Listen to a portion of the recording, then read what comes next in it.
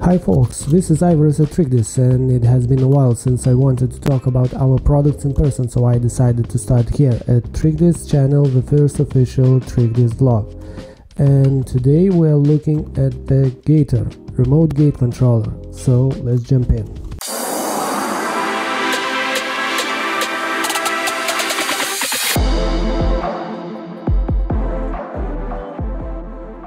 A lot of people has automatic gates or garage doors, but how everybody is opening them?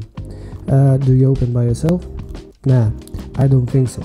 Usually everybody is using remote button or making a call to open them. Gate automation and access control are the main functions Gator does. The controller has a ton of exciting features and different approaches to that. With Gator you can control in a classic way with a call or SMS messages, or in style with our Protegus 2 app. Gator comes in two versions. One is with 2G, other with its 4G modem. But remember that 2G is on the path to sunset around the world. For some countries it will be sooner, after a couple years, and for other countries a little bit later. But it will be shut down. Keep that in mind. If you need more channels or backup, you can make a second channel with W485 module and connect through Wi-Fi, or with E485 through the LAN. On Gator you have 5 terminals. 2 terminals is for inputs, for example for the card or tag readers. Another 2 can be set as an input or output, and the last but not least, one output with integrated relay to turn on or turn off any equipment you can imagine. Usually our Gator users are using old school method to control by the call, but with Protegus 2 you have more functionality because you can control and administrate the system, program the controller, make the tweaks or add users. The system or module can have 1,000 users. They are separated into several types: owner/master, admin, simple user, and unauthorized, which are only one user in all lists for unauthorized access. To understand how the users are interacting with the system and to each other, I will try to explain by going one by one. So, the owner is the user type at Protegus 2, which are the main player on the system, who can administrate and configure. He can make scenarios, schedules, automations, and programming. How users become the owner? The owner is the user who adds the system to Protegus 2, instantly becomes the one. But sometimes we are getting questioned that I am the owner but can control, or I can program via SMS. Yes, there are some cases when the owner can be owner of a system in Protegus 2 but not on the list. How could this happen? In some cases, user list can be modified through Trikdis config, and the admin user can be deleted. That's because users are stored in the module to work autonomously, and as a consequence, the owner can control the system. But don't worry, we got you back.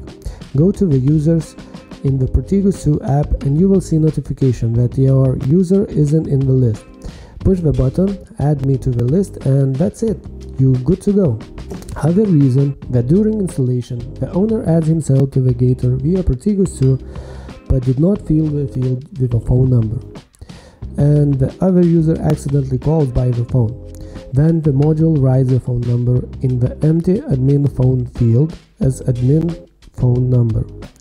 It could be done to be able to plug and play the module right out of the box without apps and configs. So be careful. Remember, the first time configuring Gator, don't forget to make the first call or write your phone during installation to properly finish installation as should be. Okay, now let's talk about the simple administrator. In the system can be 7 admins. The admin role is to administrate other users to add or delete. It usually becomes handy for gates with huge traffic like office parking or a gated community. So the main role of the admin is for adding or removing users. About the simple users, not much to say. They only have access to control the gates. And the last is an unauthorized user. This user type is only one in the whole system. because it is for any unauthorized access. For example, you can give your guest the Gator phone number, and when he arrives he can make a call and the gates will open. This scenario only works when you enable this user. And that's it about all the users the Gator have. Next thing, I want to show you one cool feature. Protegus can add a camera stream to the system, and the Gator is not exception. You can do that also, but the Gator has very handy feature. On the camera stream screen you can add a control button.